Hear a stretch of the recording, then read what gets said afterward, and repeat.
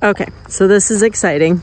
I just drug all of my barnwood out and laid it out on the ground here because I'm a visual person, and I measured and I have just enough with a tiny little bit of extra to do the ceiling in the Shabin. So, believe it or not, this lumber here, which I know it looks kind of gross right now, it's got pigeon poop on it and all kinds of issues, will look like this when I'm done with it. So I will take and sand all the boards down and then seal it with satin polyurethane. I'm gonna do all of that outside, finish it, and then I'll hang it on the ceiling in the Shabin. Because applying polyurethane above your head is not fun. So yeah, that's my exciting thing of the day. That I have enough 100-year-old barnwood. And it's pretty yucky. And believe it or not, it smells how it looks. But the polyurethane seals all that in and you don't smell it after you coat it. And it actually makes it look a lot prettier. Good morning. So I've got a deer roast in the crock pot. The crock pot's running off of our generator. It just is a lot simpler to have a crock pot meal today because Jason and Carl have been bear hunting and they don't get back here until like 8:30, 9 o'clock. So it's not fun to make supper at 8:30 or 9 o'clock. So deer roast in the crock pot. It's gonna be a great day. It smells amazing in here and I'll show you what I'm working on. Ah, that Shabin ceiling. The very, very unfinished Shabin ceiling. It's drove me crazy for months, but I finally have enough barnwood and lumber to finish it. But first I gotta sand it and get all the pigeon poop off of it and seal it. And then I can slowly start hauling it in here and hanging it up. So, pretty excited. It's a big project. I hate working above my head, but it'll be worth it. So, deer roast, yummy, yummy. And it's really wet outside, like really wet. It rained all night. It just stopped a little bit ago. Thank goodness for our tarp over here. I'm gonna work underneath that for a few hours anyways and hope it dries up enough that I can then, so all my barnwood's laying under that tarp, but I'm hoping to sand it and then just lay it out over here.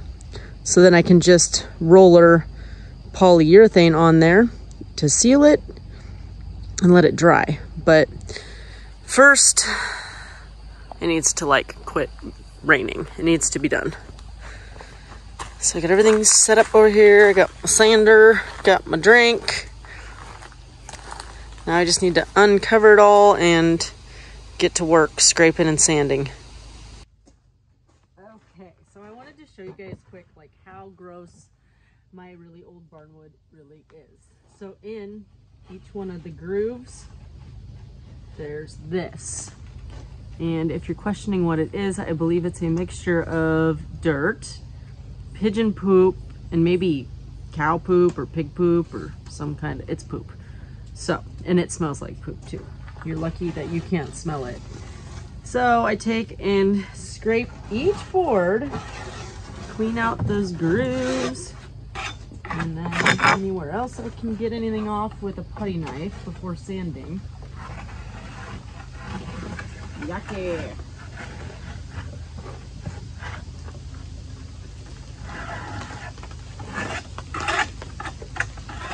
This board, as far as pigeon poo on it, not too bad. When I pull one out that has a bunch, I will show you how bad it really is. So I scrape it and then I simply just start sanding it. And actually this is the smooth side and I want to use the rough side for my ceiling. And the rough side has more like pigeon poo and cobwebs and things. So I scrape all that off as much as I can, and my sander will take the rest off, which is good.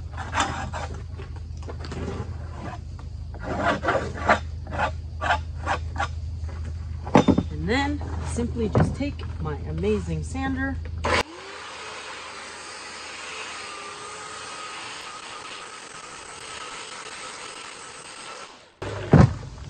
and in case you were all wondering, if you didn't know already, the belt sander is my favorite tool. I love a good belt sander. Yep. But look at how much prettier it makes that after sanding it. Yeah, pretty awesome. Ah, life off grid. Somebody needs your commentary, Griffiths. What are you up to? Getting my wife another shower. Just collecting all the rainwater we can. So we tipped the tarp last night to collect water in our sled. And now Jason's transferring it from sled to... Follow me. If you haven't seen this back here before.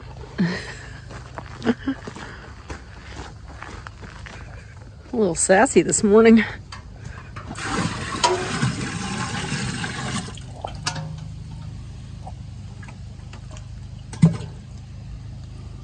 Plenty of hot showers there. This one's full. This is the overflow. We talked about that. It's working magically. It is working magically.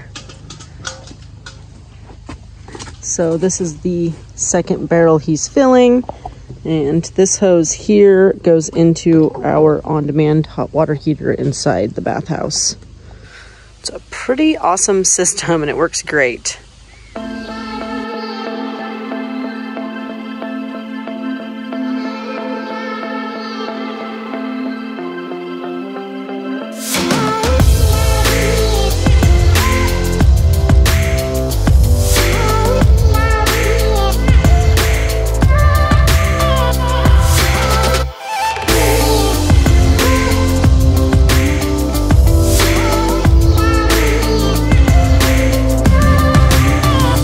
Dozer.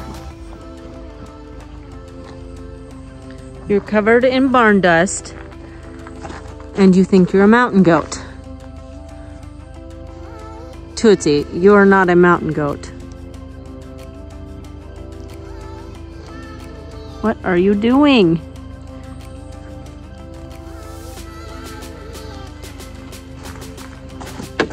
You're a mess, dude.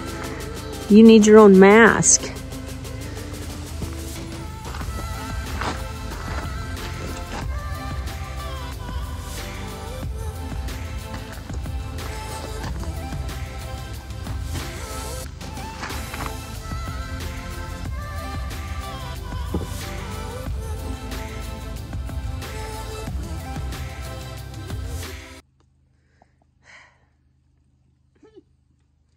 It's raining out. We've all gone crazy. We've all gone crazy, and I'm kind of upset that it's raining out because it's not supposed to be raining anymore today, and they lied, obviously. So I just got done sanding all of my barn wood. You see my pile has gone from there to there. That took me a while. So it's all sanded. I really need it to quit raining. But I'm gonna lay them all out underneath my tarp fort and I guess seal them under there and pray for the rain to go away.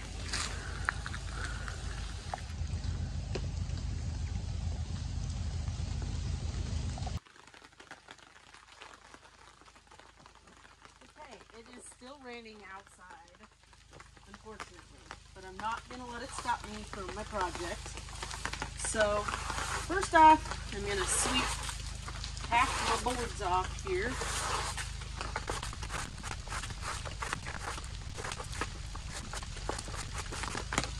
And then just get to rolling the poly on.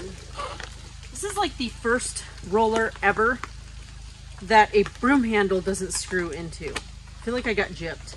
So I gotta bend over and paint this way, I guess.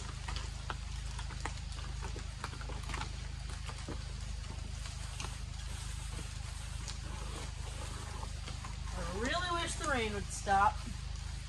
That would make this whole project a lot easier.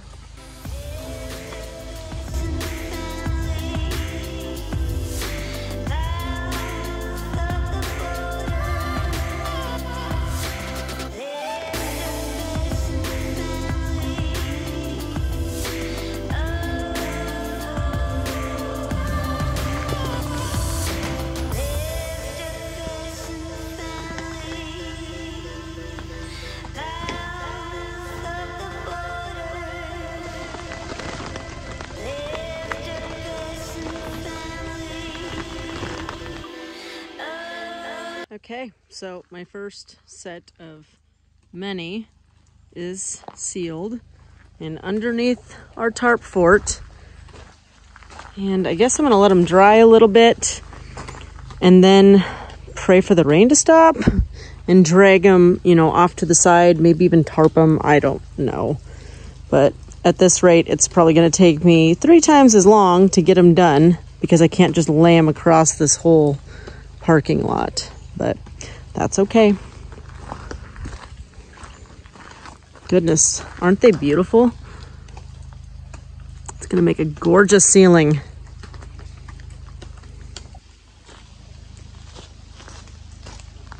Okay, so I think the rain is done. For like the 5th time today, I think the rain is done. It better be, because I'm about to lay all my boards out all the way across here and seal them all, and then I'm gonna leave them where they're at and let them dry. And hopefully I can put some of them up tomorrow. But I'll show you what I did with the ones I just polyurethaned a little bit ago. I let them dry a little bit, and then I just moved them over here and laid them up on these rocks. So they're out of the way, and now I just have all of those to do. Okay, it's gonna take me some work to lay them all out, but I'm excited about it.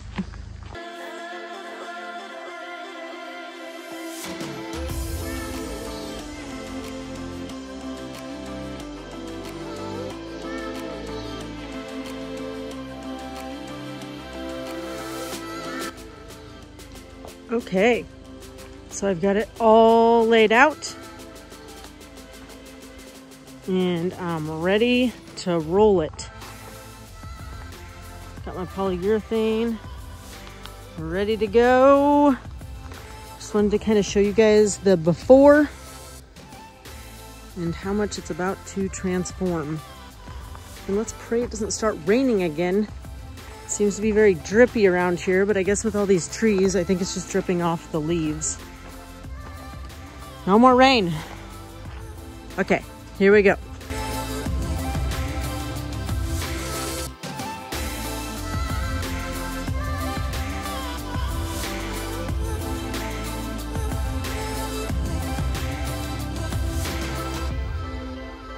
And that's a wrap. I did it.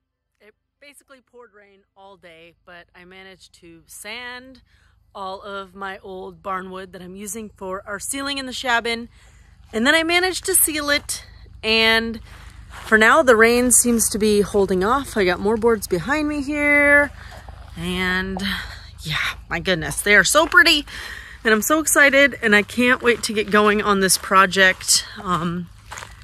You know, it really is amazing because you can buy brand new wood and I'll tell you what, it will never have the character that reclaimed lumber has.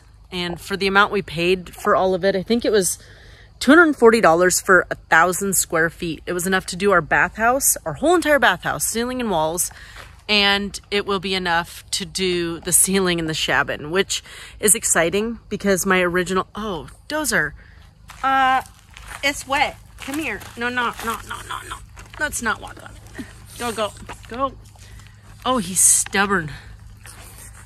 Steak. Okay, well, I mean, he's just a stubborn old dog, but what was I saying? $240 for 1,000 square feet, barnwood. You can't get this character with brand new wood. Honestly, I don't remember where it was at, so I might have to edit that out. And my dog insists on standing on it. I guess he might sit down. Oh boy.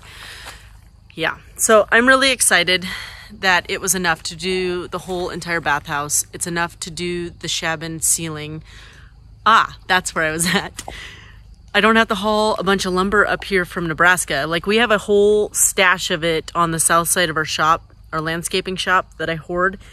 And I was intending to bring some material up from there that I have, and it's beautiful stuff, but it's like 8 hours back home. So this is a lot simpler. It's local. It's from a barn about 20 miles away from here, which is pretty neat. So there's a lot of history, and I'm sharing pictures with the guy who sold it to us, because it meant a lot to him too, because it was, I mean, the farm has been in his family for, well, since the barn was built. So pretty cool. And he's refinishing that whole barn. And yeah, this was the barn floor. So I have to go because my dogs, they can't stay off of it, and it is not dry. So I don't need polyurethane on their little tiny paws. Toots, you little stinker. You're a stinker. You're gonna have polyurethane on your buns. Don't care. He doesn't care. Nope. Nope. Nope, not at all. Okay, well, thank you for following along. If you like this video, please hit the little like button. Look at those hands, so dirty. Hit that little like button. If you really like this video, please subscribe. And of course, if you have any comments, leave them, you know, down below where you leave them, and we'll try to get back to you. We love to hear feedback and love to hear what everybody thinks. And again, thank you for watching. You guys are awesome. The YouTube journey has been a lot of fun, and it's been fun sharing this adventure with you guys. All right, toodaloo.